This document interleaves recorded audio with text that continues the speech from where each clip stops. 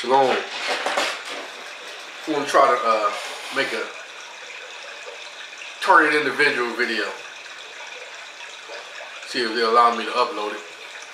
If not, I'm just going to express myself anyway. Just had a thought. I made a video, I guess a couple of videos a while back on another YouTube channel that I created back in the day. And it was basically what if. And if you hear that in the background, that's just the a natural sounds video, you know, for relaxation, running water, different things like that. But I made a video back in the day called What If, a couple of those. And I got that idea basically from the comic books. Back in the day, you can switch up universes. You can bring Spider-Man, you know, out of the Marvel universe and let him fight Superman in the DC universe and different things like that. Now they got all these different universes now. And then now they bring them all together. So the thought is, what if in this targeted individual situation? And those who are targeted have a sense of seeing. Like the movie The Sixth Sense. You can see things others can't see. And because of those entities that's in that dimension, know that you can see them and they can see you, but others cannot see it. That's why they feel comfortable interacting with you, because others won't believe you. What if? What if we had what if we had crossed over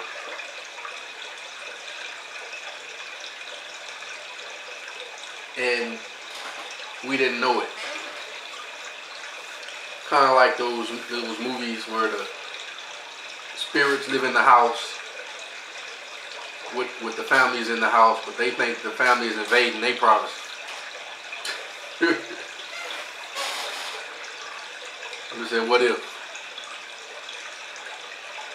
And then, what if all those beings that you see around you who look like people you knew are actually angelic hosts, demonic legions, and different things like that? And they know that you don't really know what's going on, so that's why everybody is always smiling around you, and they look at each other like he had no idea what's going on. What if? And then I was thinking how I had made a video before that people that had passed on, like for instance, one of my favorite football players was Walter Payton. Every now and then I would go back and watch some Sweetness highlights. At one time I went back to, I think, the year of 1984, according to the Roman calendar, I believe it is, time. And I actually watched Sweetness play a whole game from 1984. I went back to the future. Brought Sweetness back alive. Sweetness was walking around, moving, having his being, high-stepping, high-fiving. I went back in time and resurrected Sweetness. What if? So then yesterday I was sitting here, and then all of a sudden this black cat popped up out of nowhere, like like it does, out of either that CERN machine or whatever's going on. I don't know. But this black cat popped up out of nowhere. And I'm sitting in my house, and it's outside, but it looks straight at me like it saw me. How it sees me from out there. But then I told him, I said, I see you too.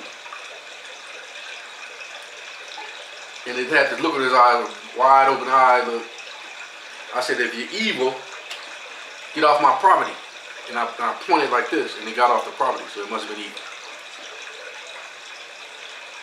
Man, what if? This is really